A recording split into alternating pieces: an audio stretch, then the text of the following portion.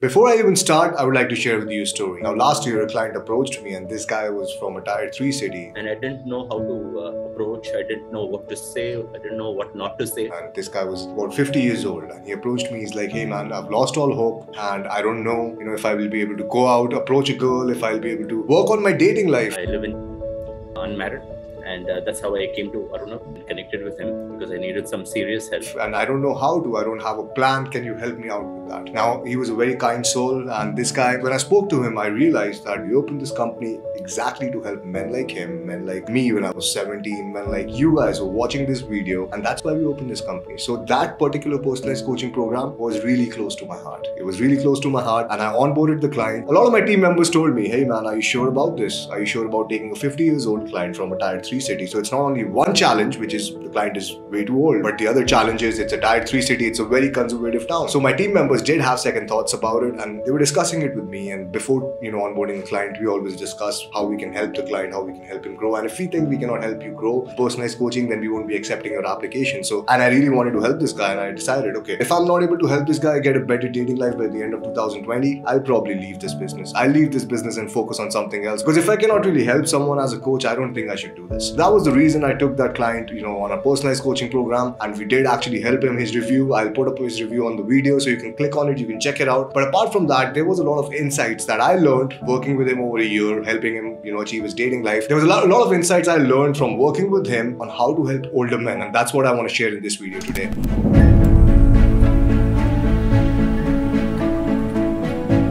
Now, the first thing I'd like to tell you, if you're a guy who's, above 30, if you're a guy who's watching this and who's thinking that, "Hey man, I'm lost, I don't know what to do, I don't know how to help my situation," the first thing you need to do is be proactive. Now, a lot of guys who've been out of the dating game for a long time, they're not proactive about their dating life. And by being proactive, I simply mean go out and take action. Now, it doesn't really mean that you need to go out and do some approaches. If you're in a tier 3 city and you're 50 years old, you cannot do that. You cannot just go out and start approaching girls. That's not the best way to go about improving your dating life. I understand that you've been watching a lot of cold approach videos and you want to do this, you want to do the skill, but is it the best way for you? You have to think about that. And apart from that, don't wish that women were any different. Don't wish that your situation was different. You have to really accept yourself, guys, because you have to accept the fact that you wasted a lot of time. You have to accept the fact that whatever you've been doing has not been really working. So you have to change the course of action that you've been taking, and you have to be really proactive about this, because even after making a strategy, you really have to implement it. Now, the next thing I would say is get in better shape. Now, the better shape is not only to attract high quality women, but it's also to build your mindset to go against resistance. What happens when you're out of the dating game for a long time is you get a lot of resistance in your mind. You don't want to go out, you don't want to jog, you don't want to work on your body, you don't want to do anything, and that makes you very passive. So don't be passive, be proactive, and instead of just sitting at home, start working out. Now, I understand if you're a guy who's 50 years old, you cannot go hit the gym, you cannot work out. So start doing some yoga, start doing some running, start doing some jogging. Even a little push is better than no push. So start working out, start going out in the morning, and start fixing a morning routine. Start doing a 10 minutes jog in the morning. It's not a very big deal.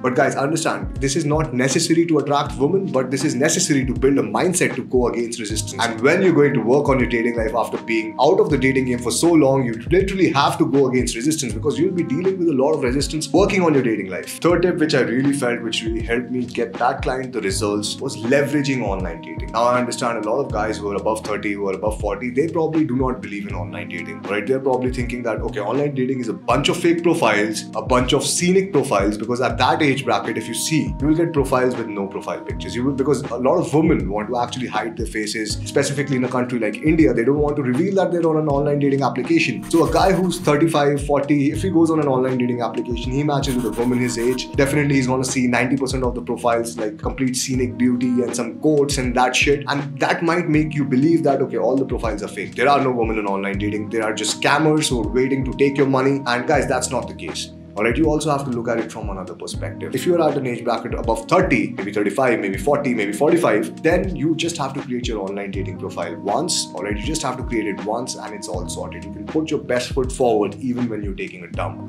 You can talk to the girl even when you're busy at your own convenience from the comfort of your own home. You really don't have to go out and take action. But there's another side to it. Once you're 35, 40, 45, you have to understand the competition in the online dating profiles really go down. Alright, there is no competition. People who are 35, 30, 40, 45, they don't generally put that much thought in their profile. And if you swipe just men for the next 10 minutes, I want you to do this if you really want to work on your dating life. Swipe men in your city for the next 10 minutes. Find one good profile and let me know. Because guys, you have to understand, I've been searching so many good profiles. When I was doing research for his profile, I was searching so many good profiles for men. And I think I searched for like 3 days and I could not find even a single one which could come close to the profile that we created for him. And I will just add the profile as a screenshot, as a slight example for you guys to see what we created. So work on your dating profile. You really need to put a lot of thought in it just for once, and then it's getting you automatic dates. And for a guy who's not been out on a date for 2 to 3 years, this might look unimaginable, but that is what we do. We give you unimaginable results at TheBroThing. Another good thing that you can do is find innovative ways about targeting the age group of the girls you're interested in. And by innovative ways, I mean,